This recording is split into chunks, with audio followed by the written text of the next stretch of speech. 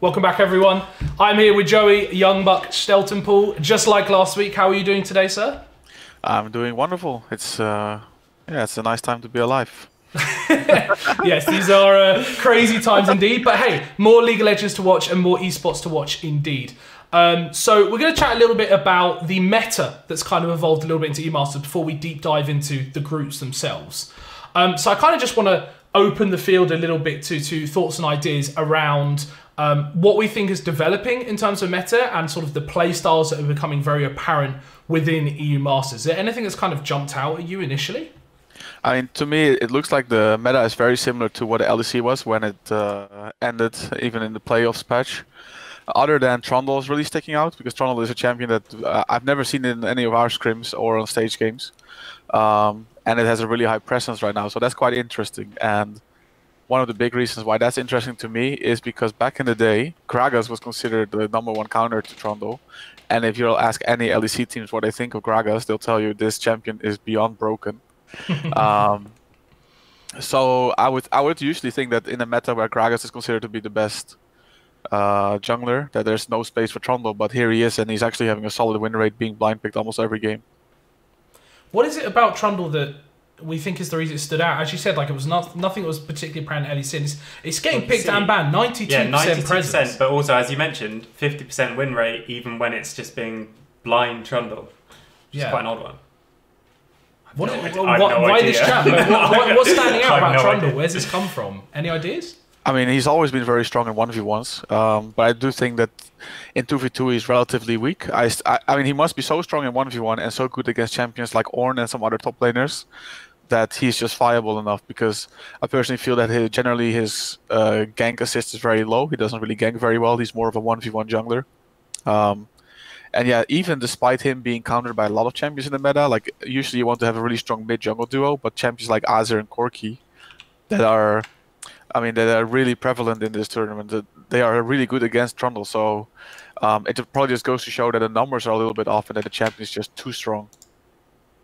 Yeah, we'll have to see how that continues into week 2. Now people hopefully understand it a little bit more. Is there something that you expect to come out because we're seeing this high priority on the jungle? I know last week we talked about adapting to the tournament meta. Is there something where it's like, okay, because there's Trundle, we're going to see more, I don't know, Kindred or something like that? Like, is there something that you think is a pick that could be useful against it that we haven't seen so much of? One that we haven't seen of is Kindred. I think we can actually see like Kindred Zillion sounds like it's a really strong combination. It's the old North American combination that was a free win back in the day, where you run Kindred Zillion with a Braum and it usually tore teams apart. Other than that, I just think maybe something like Gragas, Yasuo seems relatively solid. The Trundle can do anything in mid lane. Other than that, I think it's just standard. Champions like LeBlanc, Azir, Corki, they are really good at the Trundle. We'll continue to see them. I'm just quickly switching on this thing to junglers.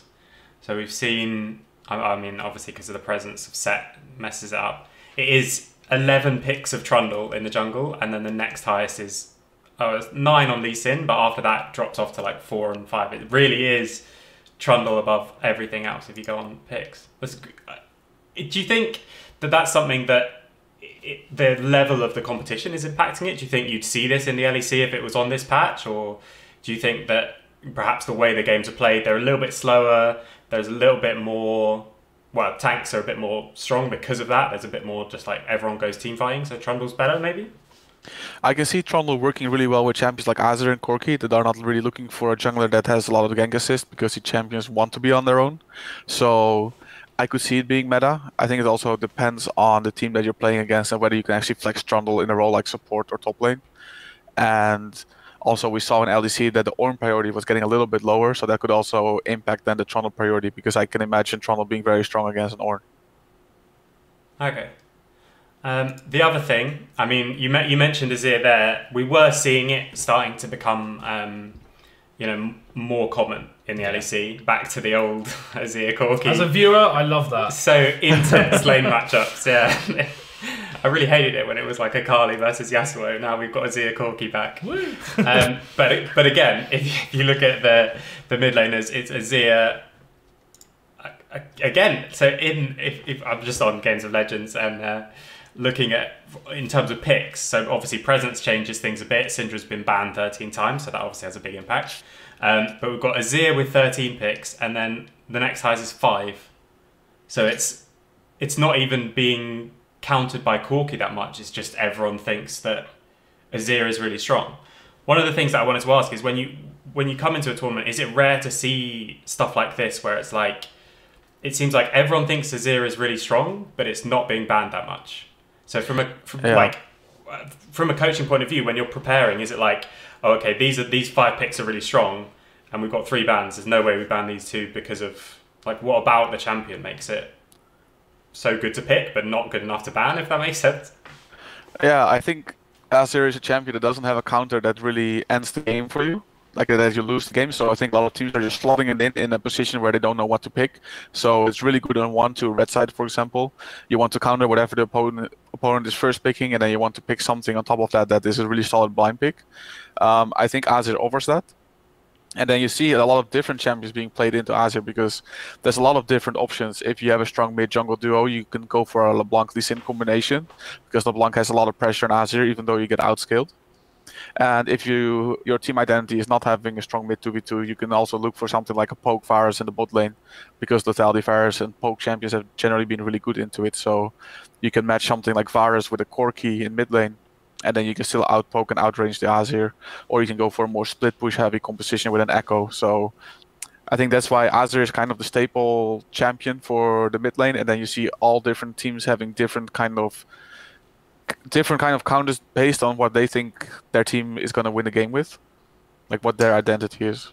Yeah, that's one for me, because you kind of mentioned how Corki is kind of considered the standard go-to against Azir, and the rate of Corki in terms of presence is 25%, so it's as much as any other generic champ. So that's the curious thing for me. So I think in LEC you would see that as much more of a staple. Like obviously the meta would fit into, say that meta is Azir Corki, that's what you pick every week or ban every week, etc. Whereas because of E-Master's nature and you have so many different variety of teams, everyone feels they have something different to counter it. And we've seen some very unique picks so far.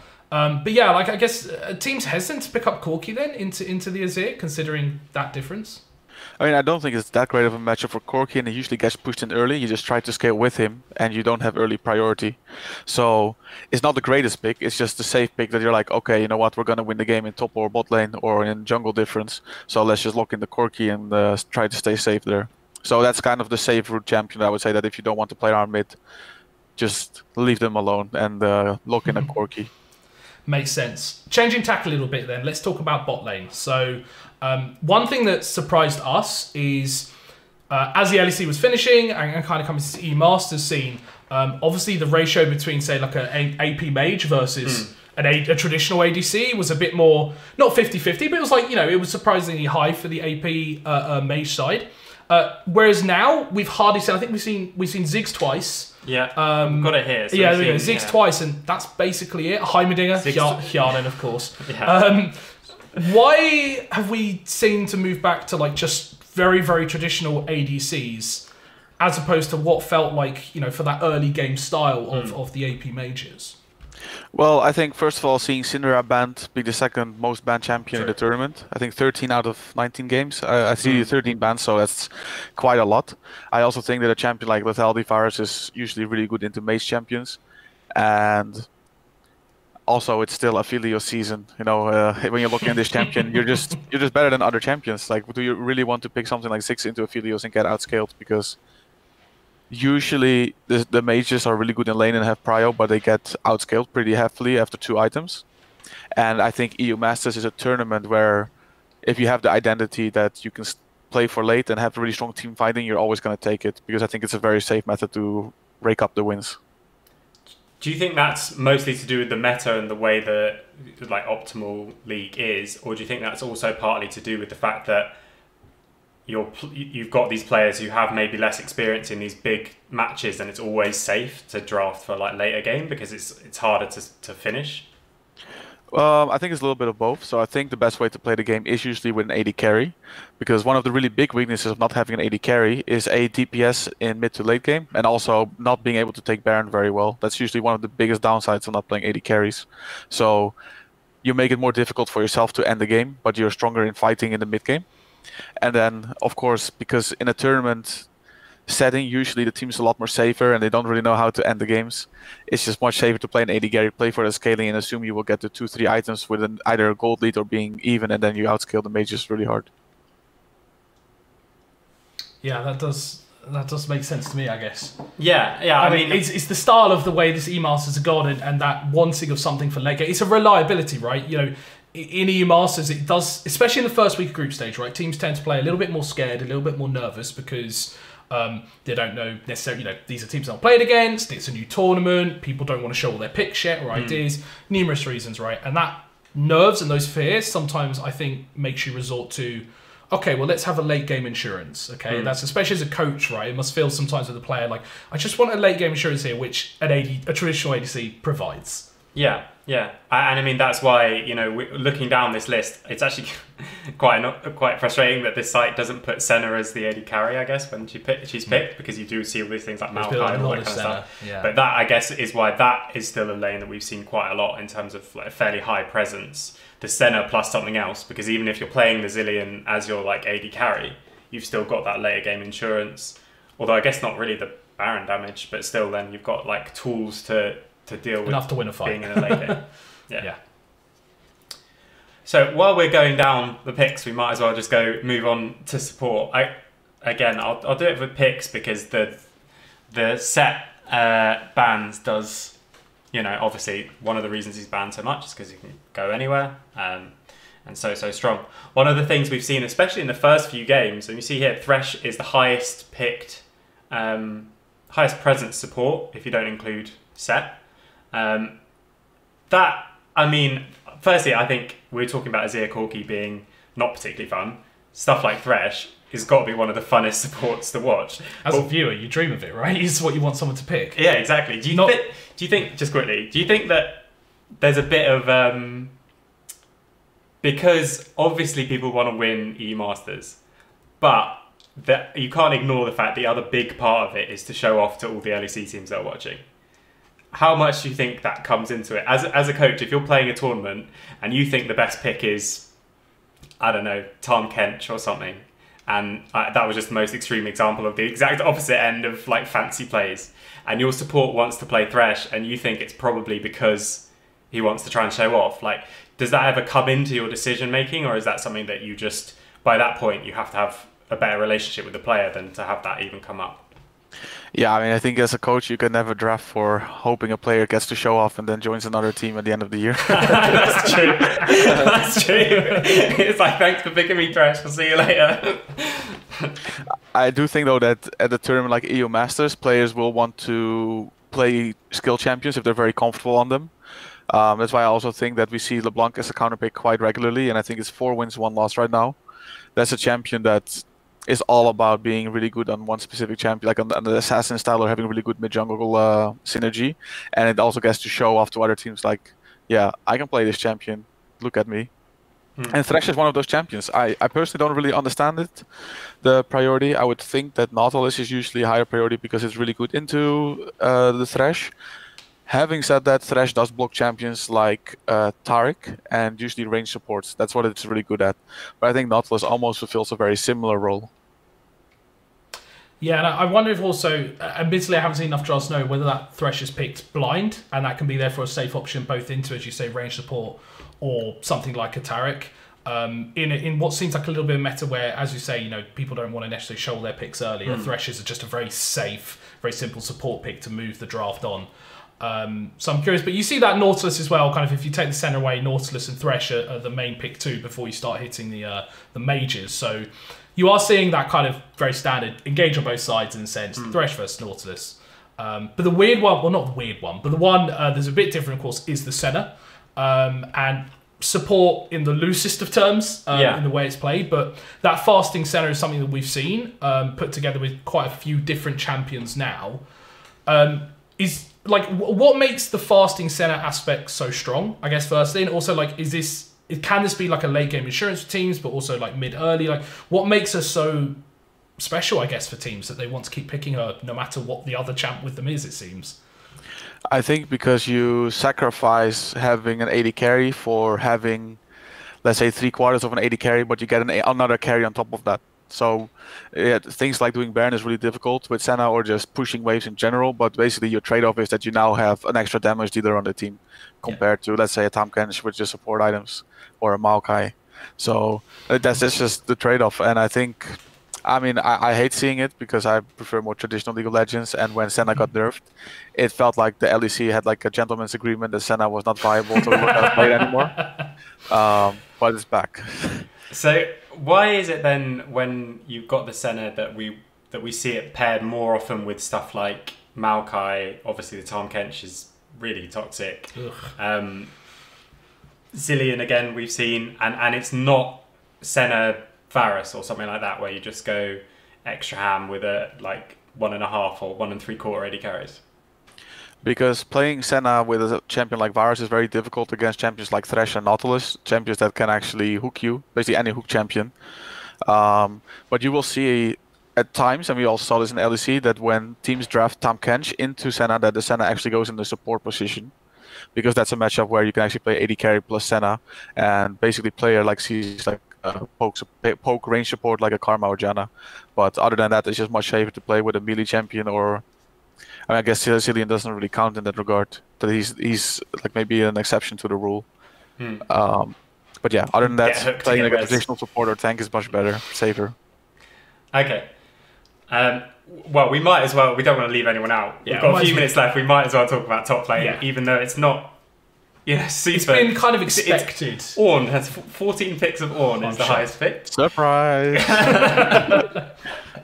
What has been nice, I guess, about top lane is we have seen a bit more variety. It's not just been, say, like Ornn, Maokai, to an extent, like not just tanks, right? Yeah. But actually, there have been tanks, there have been bruisers, there have been a couple carry shares. Karlene, Aurelia, Camille falls into that, I guess. So the variety is nice, but I wonder if that's more because of the teams, if you know what I mean. Like that's just their play style. Some people play towards top, some don't, as opposed to say the meta. But maybe, although I guess it's a bit. I guess it's a bit of both, really. Yeah. I mean, it's just Ornn just offers so much, right? Like it's just if you're gonna not play towards top side and Ornn's up, is there a reason to not play Ornn?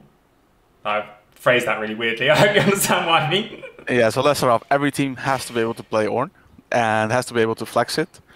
I think that if you're a red side team, you basically get to choose. If you, before the draft, know that you want to counter pick top lane, please ban Ornn and get better matchups. Enemies will blind something like Aatrox, and you can pick something like Gangplank, Fiora, Camille. What else do we have in the tournament?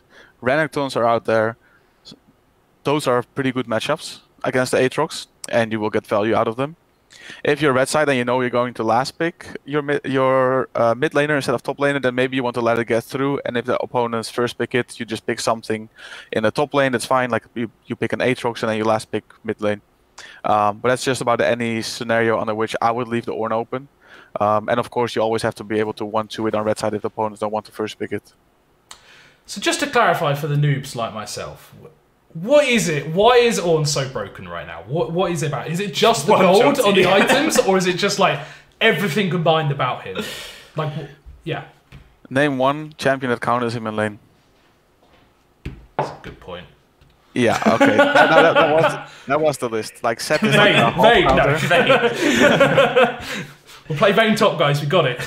Yeah, okay. There's basically no counter to the champion, like something that really dumpsters him. You would have to do something cheesy, like maybe put a Janna top lane, like I think Wunder did. But I think it's just like Seth is like okay, but you need to have a really good Seth player. So, and Seth is being banned almost every game. Yeah. And yeah, champions like Gangplank, you know, they're fine into Ornn, but at the end of the day, do you want to have an Ornn that upgrades your AD carry's item and his own items, and then calls the horn, or do you want the Gangplank? Like, Gangplank scales really well, but you would still want Ornn. He wins almost every lane, or can win every lane. If he doesn't win the lane, he's always very safe. He's hard to dive, and then his ultimate and his passive just gives so much utility for his team. As he's like the full, he is the full package. It sounds like a bit too much, but hey ho, I guess we'll continue to see him through the tournament. Maybe, yeah.